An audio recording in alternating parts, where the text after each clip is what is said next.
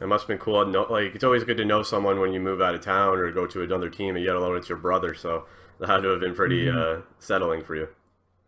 Yeah, yeah, it was. It was great. He was like my on ice bodyguard the first year because he had 28 fights in the OHL, which I think led the league that year. So he was very active and very uh, entertaining for the Sudbury fans and Sudbury people, and yeah, it was a lot of fun. Oh yeah, those were the good old days for hockey too, as we're kind of going to get into. Like you jumped on to the team pretty quickly. It seems you got a spot, and again, getting to play with your other older brother and a ton of other talented players like Jordan's or Jared Stahl and Marcus Foligno. So it was probably right into the thick of things right away, eh? Yeah, yeah, we had a really good team with some great players. With the Felino, Mike being the head coach, and then Yeah, Marcus was on the team, rookie as I was, and Nick. The year before they were conference champions, um, and they had a really good team with like Mark Stahl, uh, Nick Nick Felino, a couple other names, but we started the year in Sudbury with the Felino and the younger Jared Stahl, in which we had a really good core group of guys.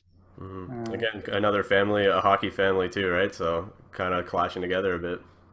yeah, yeah, the Stahls are for sure one of the Yeah. notoriety of hockey families.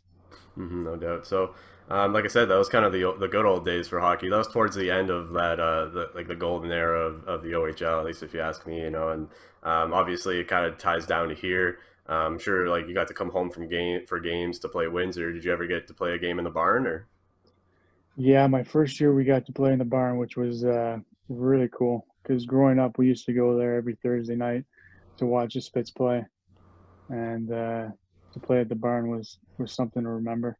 Oh, 100%. Like so even though you're not playing for your hometown team, it's that memory of being able to come home and play in the prestigious arena that again, like I figured you went to games too, and I heard all the stories about, and it was the last year too. I think 07, 08 around there is when you started, so that would have been one of the last seasons for the barn too. So just barely got in there, eh?